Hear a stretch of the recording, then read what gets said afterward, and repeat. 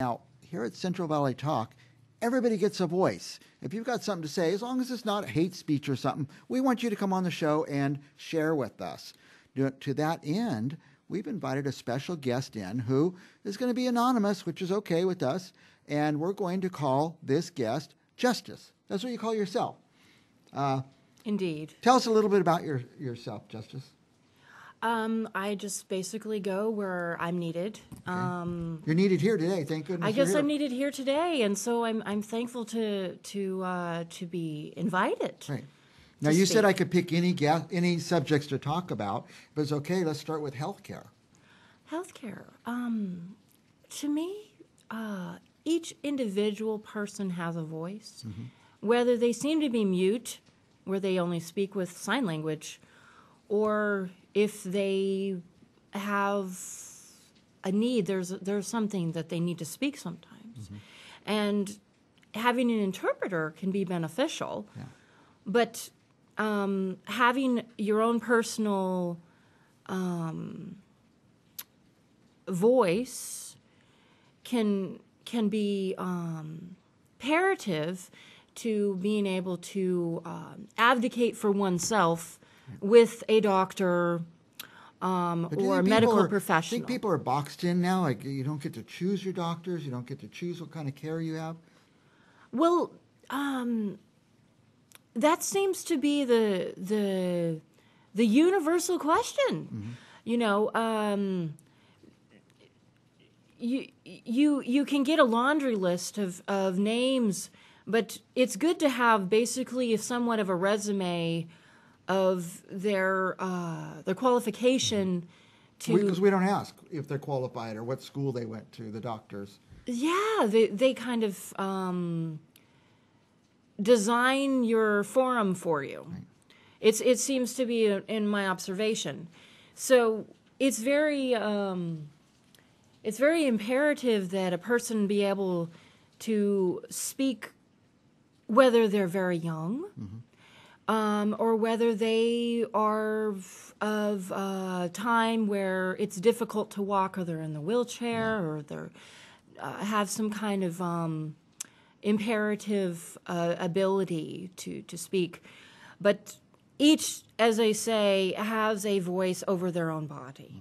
And that is very difficult for some people to understand. Sometimes in the medical field is that, such as yourself, you have your own voice over your own body. You know, I would like to try this option that has not been explored. Sometimes you've got to educate the medical professional yourself when your own needs are not being quantified or met. And you can change doctors, you know, rapidly if you need to, if they do not listen to your needs. Well, let me ask you this, something I don't know a lot about, but I'm interested in learning about: holistic care. What's the difference between the traditional? They're always trying to prescribe you medicine. Tell me about holistic care and that option. Well, Pfizer has taken over Monsanto, which is a giant in pharmaceuticals. They're worldwide, and much has been discovered with vaccines, which seems to be the regular push and remedy for such as born or infant. Yeah. But some celebrities have deterred against it. I've heard some celebrity people that were very brave to say, no, not for my children. And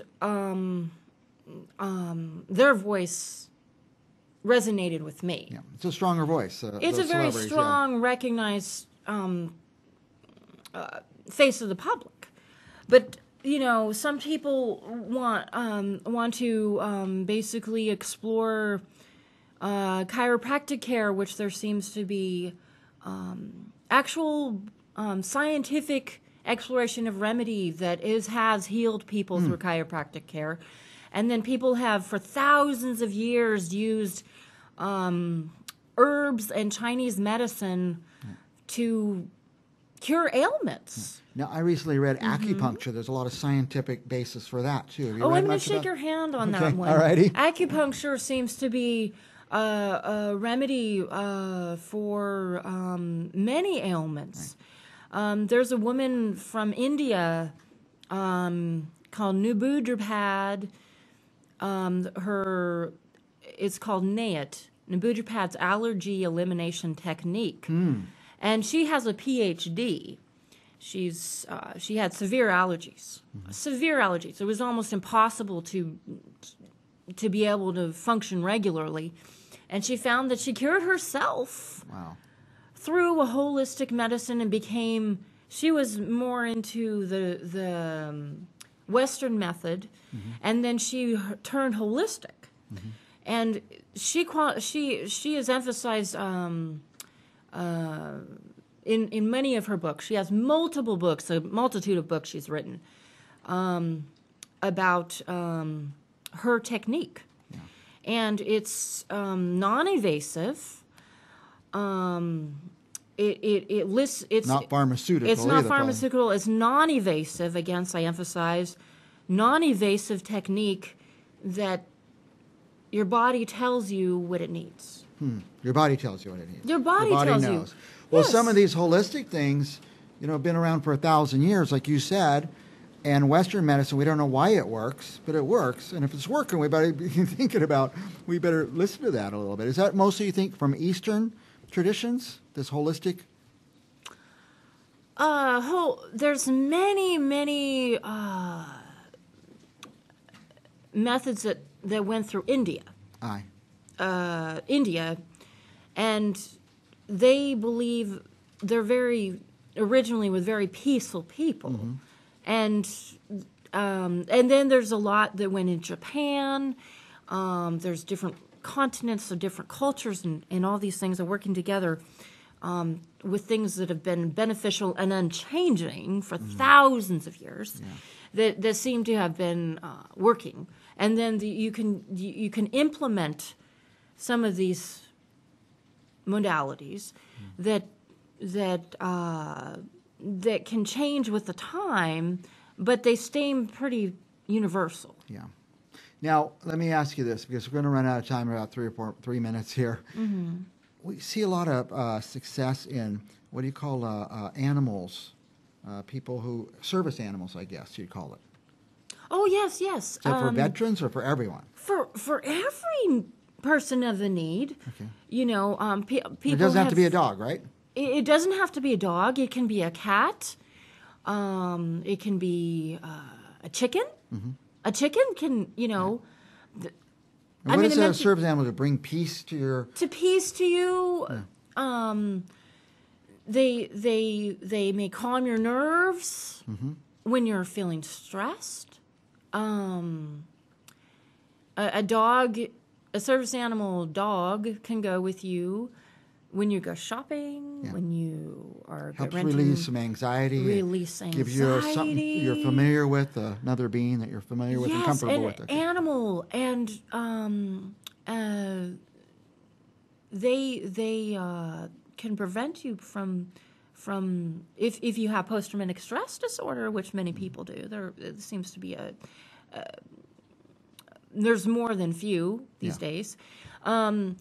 Well, but 10, 20, 30 years ago, we didn't know that there was post-traumatic stress disorder, and there's a lot of people running around who had it. Thank goodness it's finally been diagnosed for people. Yes, and therapy and companion animal by law can be with you anytime you leave or go anywhere. Restaurant, grocery store, anywhere. Wherever. Yes, okay, absolutely. Yeah. Right on the bus. Well, that's with new you. to a lot of people, so people need to hear what you're saying and know that if there's a dog, it's okay because it's legal now. It's the law that they can have that. Yes. Listen, we have about 1 minute left, and usually at this point in the interview, I just say, "Hey, is there anything else in about a minute that you want to tell our viewers, or you want our viewers to know? Maybe can we talk? You want to talk about any of this demonstration, or is that for later?" Well, I'd like to talk anything about... you want to say. It's your floor. I'd like to talk about freedom.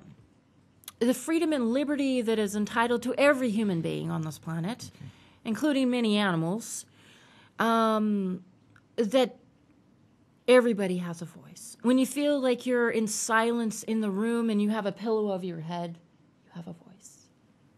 You do. That's all I have to say. Very good. Our guest, and thank you for coming.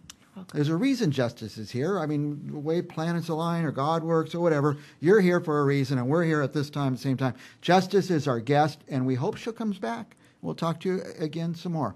We'll be back with more Central Valley Talk right after this.